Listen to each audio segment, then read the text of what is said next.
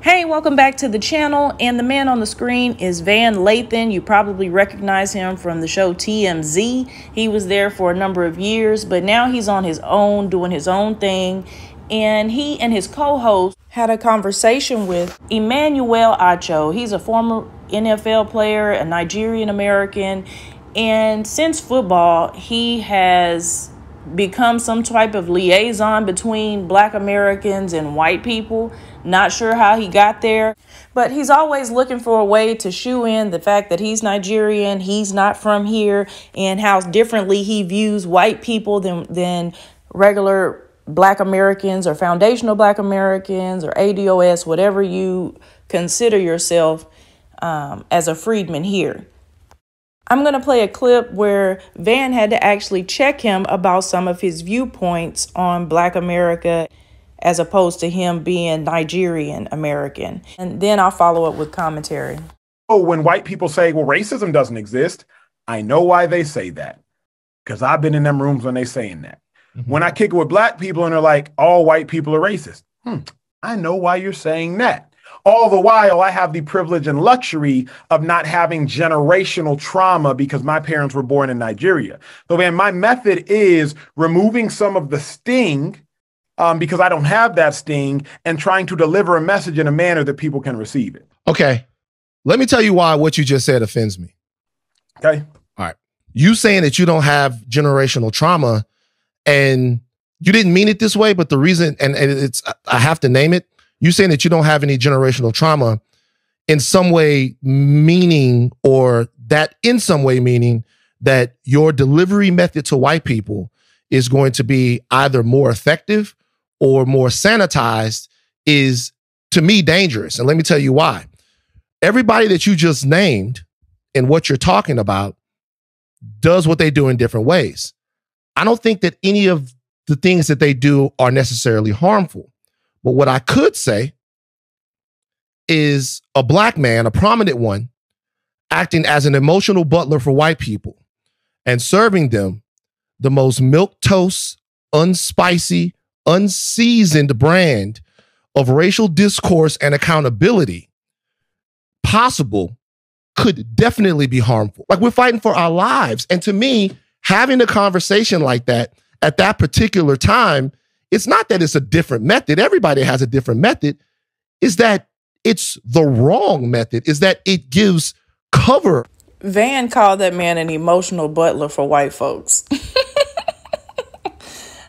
I love it. I love it because it's been far too long that Emmanuel has gone unchecked. He just finds himself hosting these different racial conversations. He always has to point out that he's Nigerian American, so somehow that makes him more qualified to speak on the issues and try to bridge the gap. No, you're involved in something that has nothing to do with you. He is an immigrant. I'm not sure if he's first generation or whatever, but certain conversations are not meant for outsiders. And if I were to move to Nigeria, I can't be in the middle of whatever situations they have going on in Nigeria. That has nothing to do with me. I'm not from there. I don't know the history, the full history. I may be able to read a few books, hear a few documentaries or conversations, but that doesn't give you the full meat and potatoes of what's really going on there.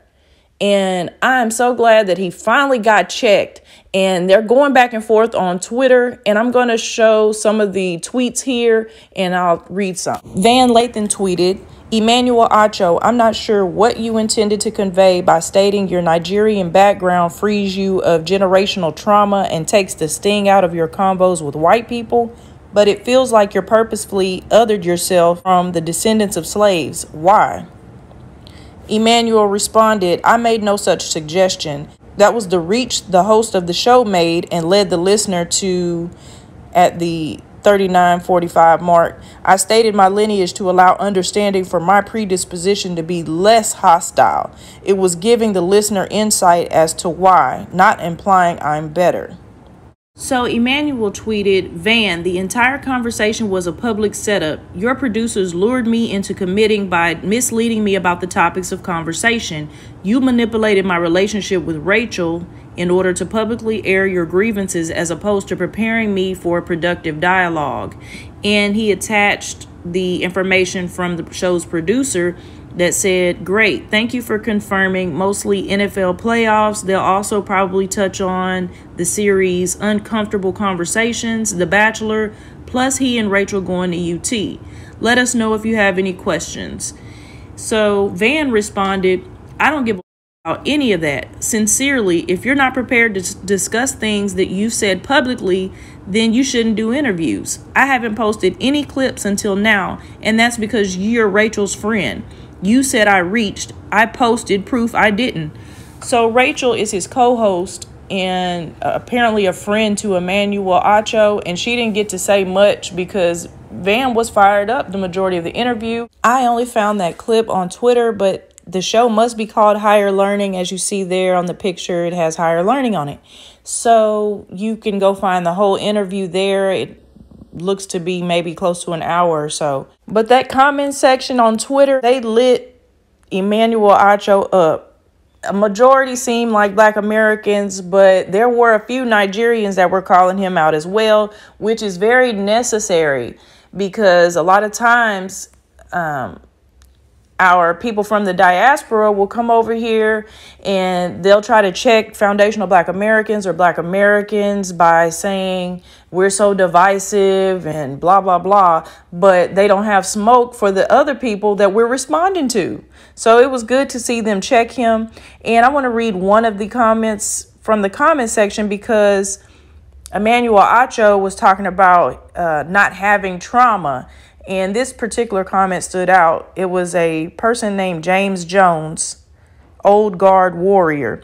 And it says, your trauma shows itself differently than ours. Your family's trauma drove them to immigrate to a foreign racist land. Our trauma results in anger. Yours resulted in conformity, accommodation, and acceptance of your colonialized, defeated state of body and mind. Oops.